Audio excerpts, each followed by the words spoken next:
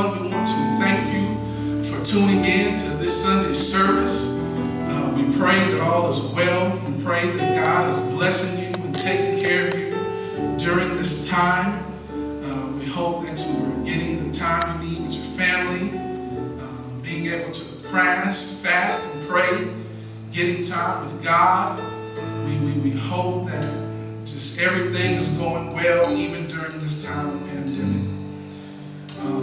We just want to thank you for your contributions that you've made so far. We want to thank you for all that you're doing for the FBC family.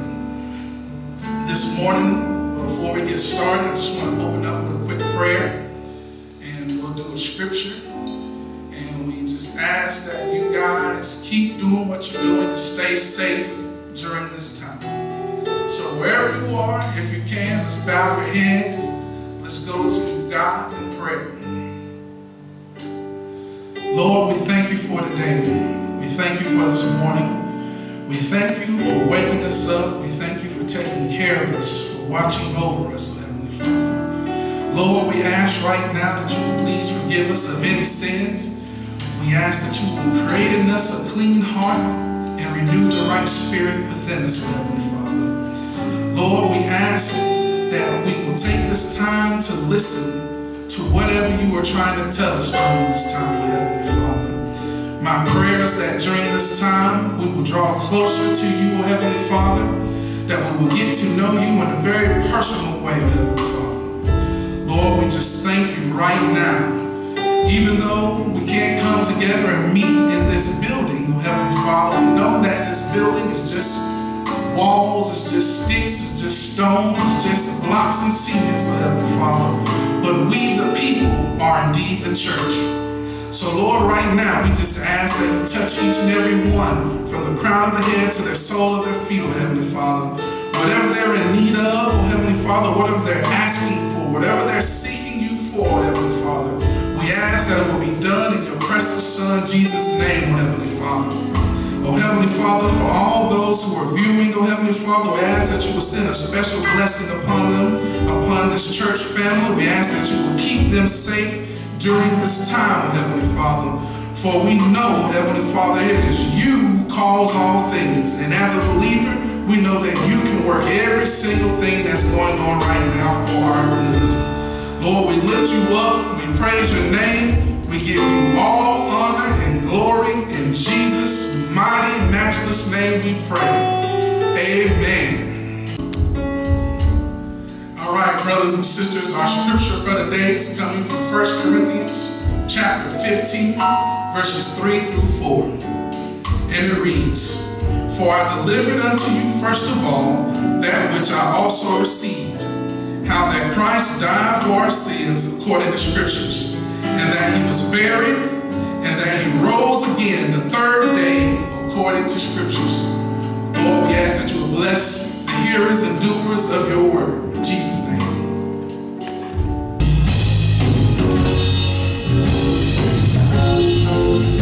Hallelujah.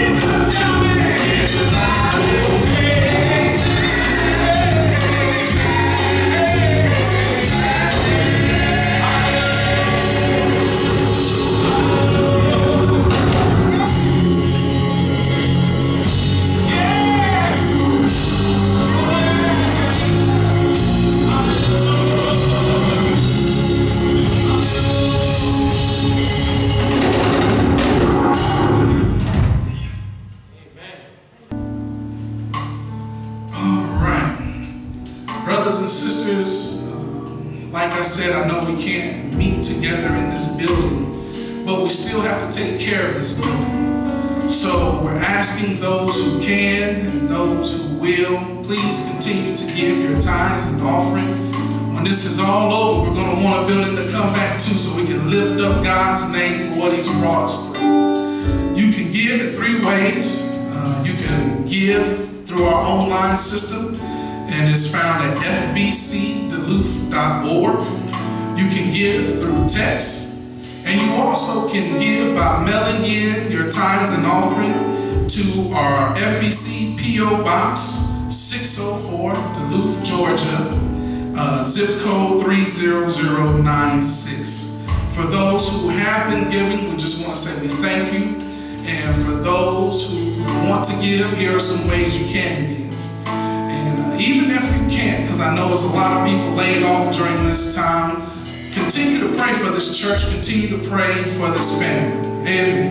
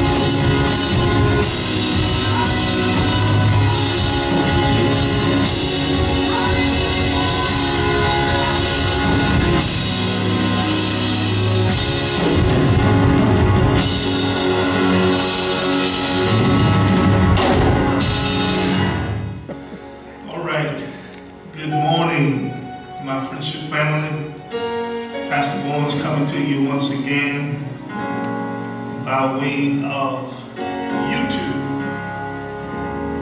I have a word that I want to share with you this morning, a very brief word, coming to us from 1 Samuel chapter 7, verse 3 and 4. 1 Samuel chapter 7, verses 3 and 4.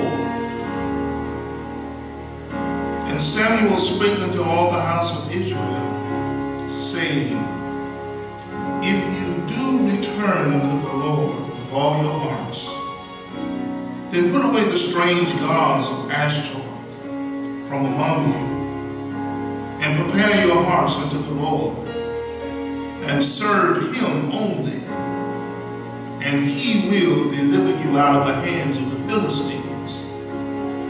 Then the children of Israel put away Baalim and Ashtaroth, and served the Lord only. Amen. 1 Samuel chapter 7, verses 3 and 4. And from those few verses this morning, I want to talk about it's time to clean the house. It's time to clean the house. Our Father and our God, we come before you once again to share your word with your people. We pray now that I will decrease and that your Holy Spirit will increase. We pray that the words of my mouth and meditation of my heart will be acceptable in your sight. And we do ask you, Holy Father, to forgive us of all sins, knowing and unknowing. Create within us a clean heart and renew the right spirit within us. Oh God, I pray that you are glorified in all that we say and all that we do. I pray that your people will be edified. We pray, oh Heavenly Father, that somebody will be drawn to the Savior on today, and that they will come into the fold of the blessed and become one of your children. We thank you for what you are about to do, and we give you glory, praise, and honor. We ask it in Jesus' name. Amen. It's time to clean the house. Sometimes, my brothers and sisters, in our home, things begin to collect and clutter. And so we find ourselves constantly moving things to walk through a hall or a room. After a while, you just get tired and you stop and you say, that's enough. Before I do anything else, I'm going to clean up this mess. Such was the case in Israel. The nation of Israel was cluttered with idolatry, immorality, and indifference toward the Lord. Samuel's message to God's people was, it's time to clean up the mess. It's time to clean house. And I believe this is where America, our nation, is today. Amen. There is a lot of clutter in our nation with idolatry, with immorality, indifference toward God. Many of God's people have turned away from him. And like Samuel's message to the people of his day, so is this message today to the people of God and to the world at large. It's time to clean up the mess. It's time to clean house. Now, true revival requires a good preacher. And Samuel was certainly one of those kind of preachers. He was a good man of God. He was steadfast even when others around him went the wrong way. He knew the solution to revival. And he preached the kind of message that brings revival, even though it may turn many against you. You see, when you preach truth, some people can't handle truth. And many will turn away from you. But Samuel was a faithful man of God, and he spoke the truth regardless of the risk. Israel had drifted away from Jehovah and gone after idols. And they needed a revival. They needed renewal. They needed cleansing to get back on track with God and to become a part of the blessings that God wanted to bestow upon them. And this is where America seems to be today. We have, amen, got away from God. Amen. We have turned toward idols. Amen. And we need a revival in the land. Amen. We need a cleansing in the land so that we might get back on the right track with God and get in line for his blessing.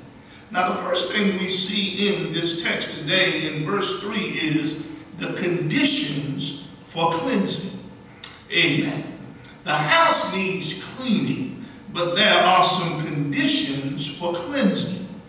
Amen. Verse 3 of the text says, if you do return unto the Lord with all your hearts, then put away the strange gods as Ashtoreth among you. Samuel would not tolerate insincerity. Amen. He wanted the people to be honest. He wanted the people to be sincere. And so he would not tolerate insincerity. The people, amen, indicated by their lamenting after the Lord in verse 2 of the text that they wanted to return to the Lord.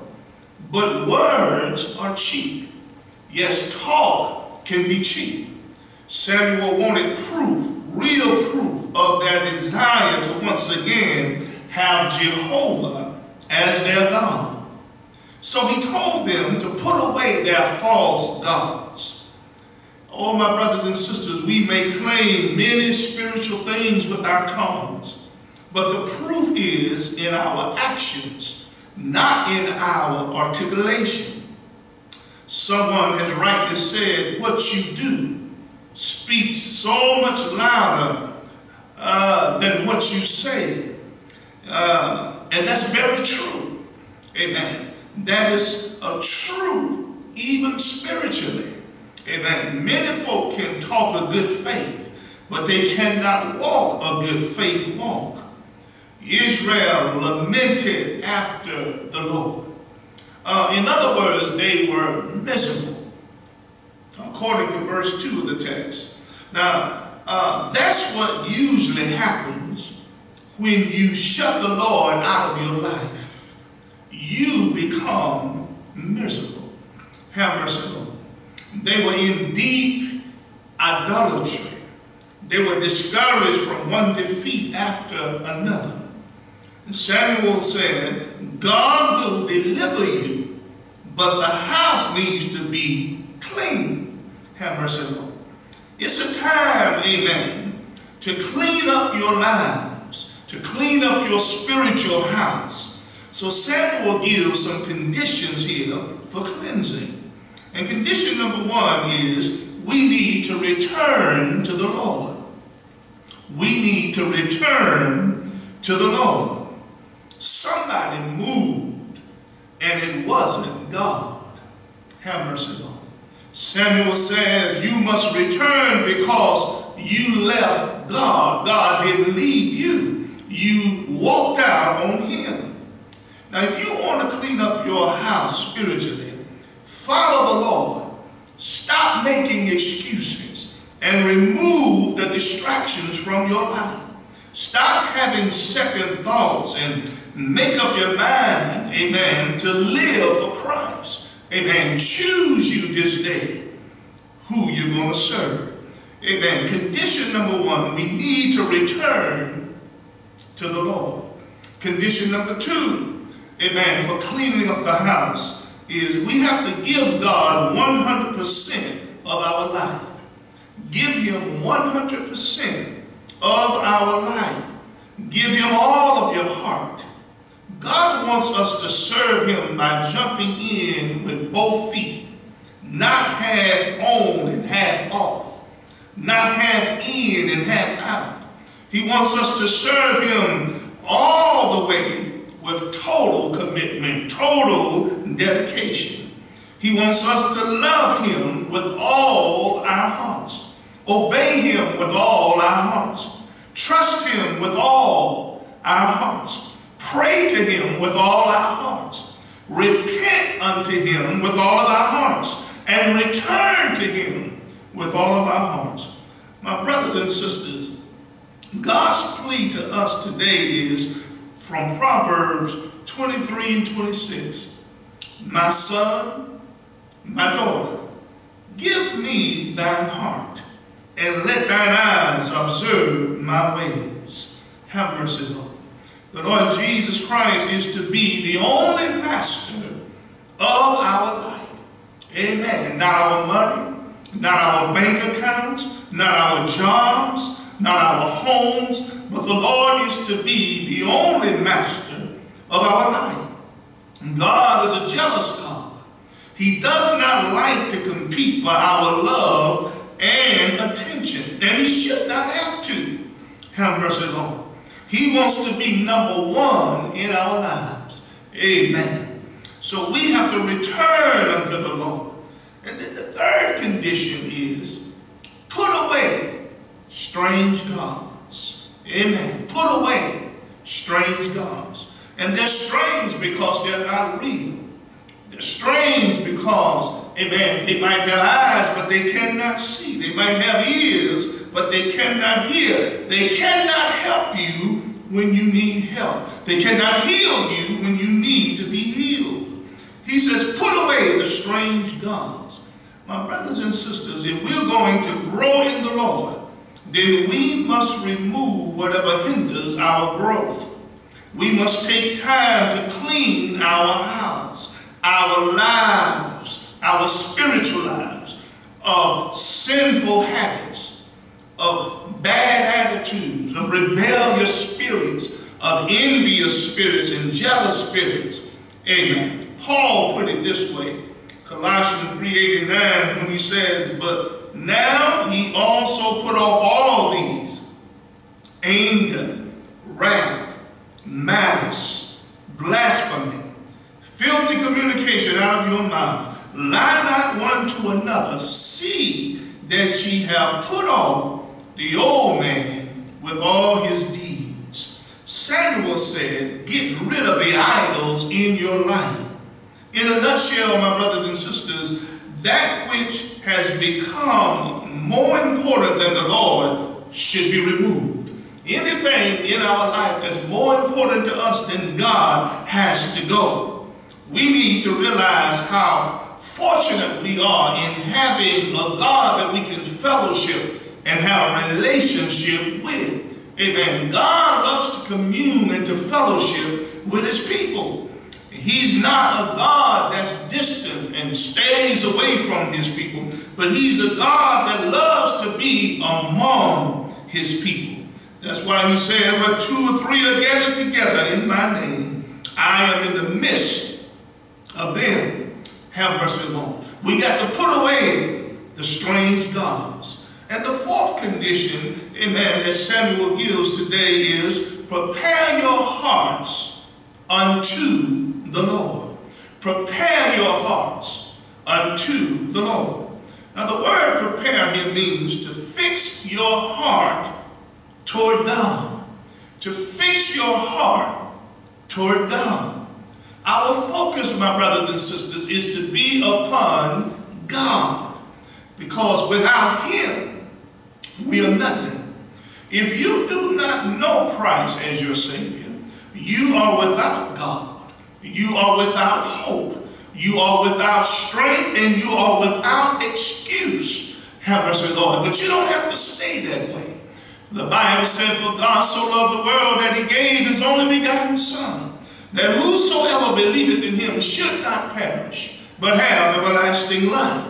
Amen. He also said that we confess with our mouth the Lord Jesus, believe in our hearts that God raised him from the dead, we shall be saved. And after you get saved, amen, God wants you to learn his word so that you can live his word. Amen. If you are a Christian today, the best way to focus and to fix your eyes upon the Lord is to get into his word. Have mercy, Lord. we are to focus and fix our eyes upon the Lord by getting into the Word of God. Romans 10:17 says, so then faith cometh by hearing, and hearing by the word, amen, of God. Now the Word of God is so crucial in the area of revival and renewal and cleansing. Our need is not for some new truth, but for the reviving of truths that we already know. The hearts and minds of many Christians today are like cemeteries, which contain dead and buried truths of the Word of God. My brothers and sisters, if we don't use the Word of God, we lose it. Have mercy, Lord. We are to apply the Word of God in our lives each and every day. This is a great way to cleanse your life or clean up your spiritual house, amen, by getting into the Word of God each and every day. Jesus said in John 15:3, now ye are clean through the word which I have spoken unto you. Amen. We need, amen, the Word of God. And so we prepare our hearts unto the Lord by fixing our minds and our hearts toward God. Amen. And then Samuel says, serve him only. Serve him only. Amen. You know you serve the one you worship. Jesus spoke this truth to Satan when he told him to get behind me. Amen. And we're not to worship any other God but the true and the living God. If revival was to be true in the lives of God's people, amen, then they would have to turn from the false God, amen, and serve Jehovah, amen, and not the false gods, amen. And notice what Samuel says here. He says, serve him only, and he will deliver you out of the hands of the Philistines. And he will deliver you out of the hands of the Philistines. Now, if the people are truly revived, if they're truly cleansed spiritually, their prospects regarding the Philistines would be very good. We all want deliverance, but there are conditions for deliverance. And Samuel faithfully declared those conditions. Once the conditions were met, God will start working for them, and in this case it would be deliverance from the Philistine army which had come against them. Have mercy, Lord. When we start to serve God and serve him only, then I believe deliverance will come. Deliverance from this pestilence, deliverance from this virus, deliverance from this disease will come. Have mercy, Lord, when we turn back to the Lord. Now, one last point that we get from this text today is we see the conditions for cleansing, but notice the compliance of God's people. Amen. In verse 4, they complied to the Word of God. In other words, they obeyed the Word of God. Healing and deliverance will never come until we humble ourselves and obey the Word of God. We can't just hear the Word of God. We got to receive the Word of God, believe the Word of God, and obey the Word of God. So you see compliance of God's people in verse 4, where it says, then the children of Israel did put away Balaam and Ashtaroth and served God only. Thank you, Lord. You see, every time we obey God, healing is always possible.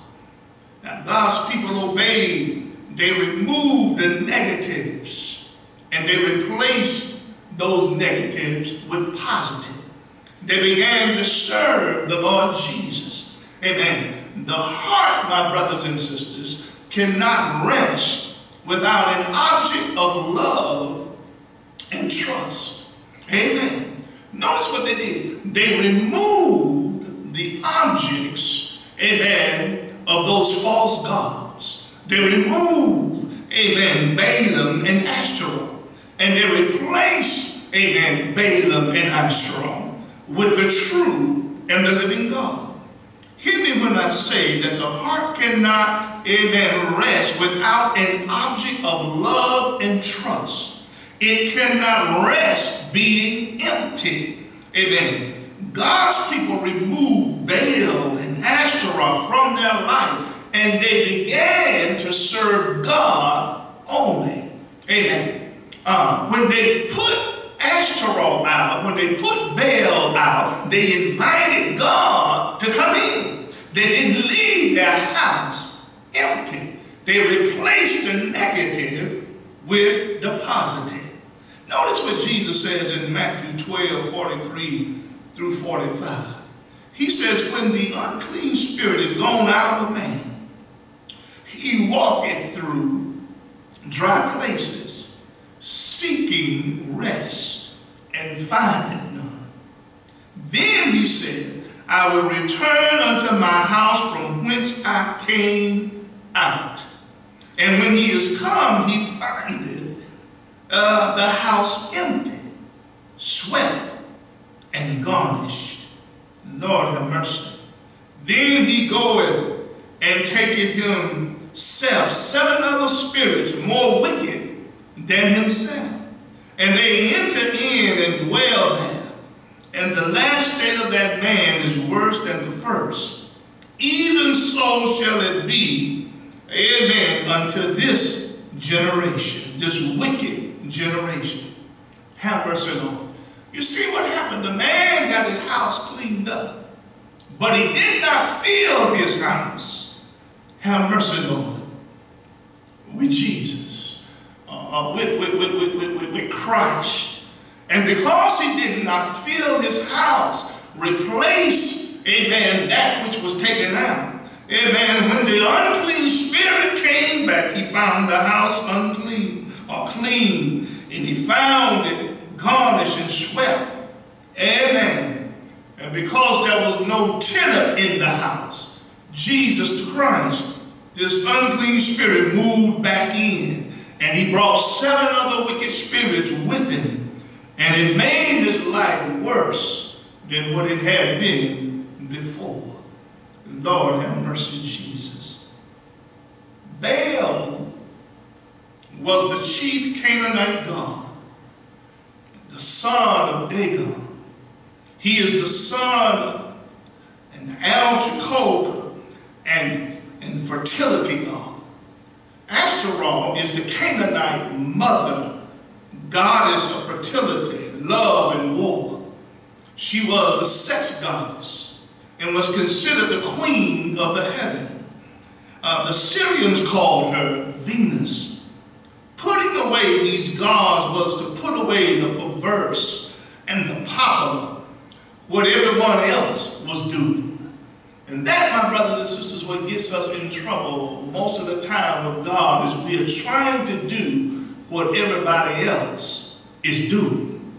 And because everybody else is doing something, don't make it right.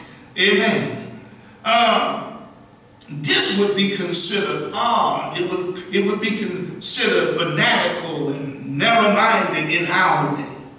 In that day, it was considered an act of rebellion against the Philistine supremacy. Have mercy, Lord.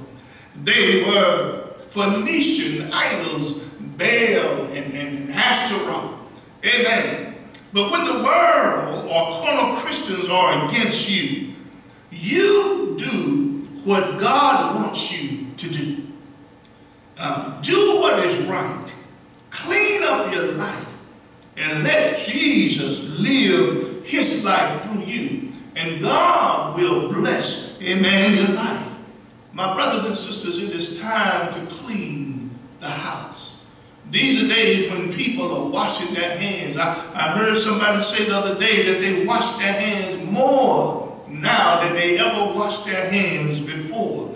Amen. They're cleaning surfaces around them. They're cleaning, amen, their physical houses. They're cleaning their physical bodies. But God wants us to clean up our hearts. He wants us to clean up our minds because, amen, what we see in the natural is indicative of what's going on in the spiritual. Amen. There's a virus in the land. Amen. And it's a virus called sin. Amen. And the only way that we can get that virus, amen, under control is we have to be born of the Spirit of God. Have mercy, Lord. And so if you haven't been born of that Spirit, today you can be born of the Spirit of God. And if you have been born of that Spirit, amen, now it's time to clean up your house. It's time to do some repenting. It's time to do, amen, some returning unto the Lord. Amen. And to get into his word and study his word and apply his word and live by his word. And just like, amen, Samuel said to the people, when you do these things, then the Lord will deliver you, amen, out of the hands of the Philistines. And the Philistines could represent this pestilence that we're dealing with today. When we get our lives in order, amen, when we get our lives cleaned up, amen, by confessing our sins and forsaking our sins and turning to God, then he can deliver us out of the hands of the Philistines. God bless you, my brothers and sisters. I hope you have heard a word today that will help you and in the days to come. God bless you so much, and we look forward to the day when we can meet again and be in fellowship one with another. And until that day, we just keep on praying, keep on seeking God's face, and keep on turning toward Jesus, the author and the finisher of our faith. If we ever needed to turn, my brothers and sisters, and return to the Lord, I believe now is that time. And I believe that it's going to have to start with the church. Just like the people in Samuel's day, we're going to have to comply to the word of God, because that's where the healing is. It's in obeying the word of God.